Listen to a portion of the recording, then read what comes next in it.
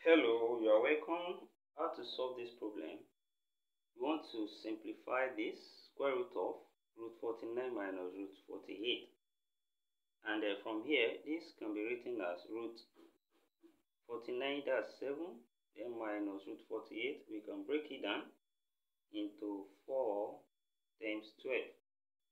So 4 times 12 is same thing as 48, which we can also write as root 7 minus root 4 times root 12.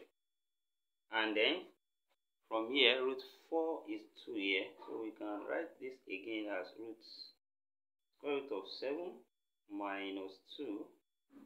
Then 12 also, we can write it as square root of 4 times 3. And in the next step, we can also write this, and this will be square root of, here we can write 7 as 4 plus 3, then minus 2. We can separate this as well as root 4 times root 3.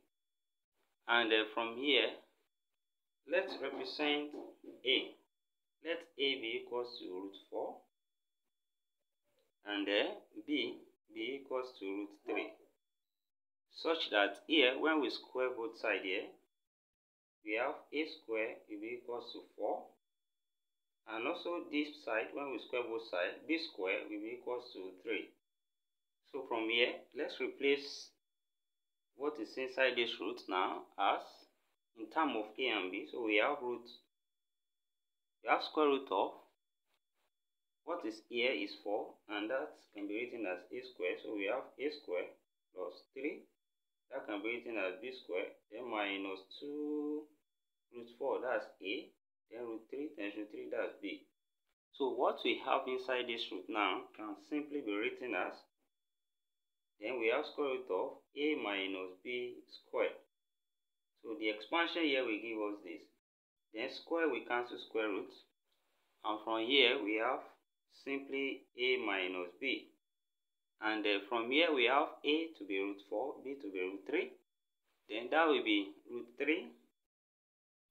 4 rather, that's a minus root 3. And then root 4, this is 2, then minus root 3. So therefore, the simplified form of that expression is 2 minus root 3. Thank you for watching. Subscribe to my channel and also turn the notification bell on. See you in the next class, and bye for now.